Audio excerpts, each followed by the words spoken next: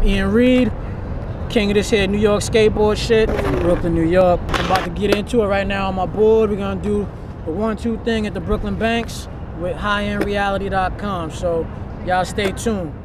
Yeah, Bridget, time I come to visit. You in Honolulu, got the plane tickets. Got a new haircut, gained a few inches. Wear candy canes and champagne wishes. When I was young, like in the 80s and shit, I wanted to write graffiti. And so the dudes in my hood who wrote graffiti, they all had skateboards. And they used to, you know, go bomb via skateboards. So they would get on the skateboard, skate around, and then like write graffiti.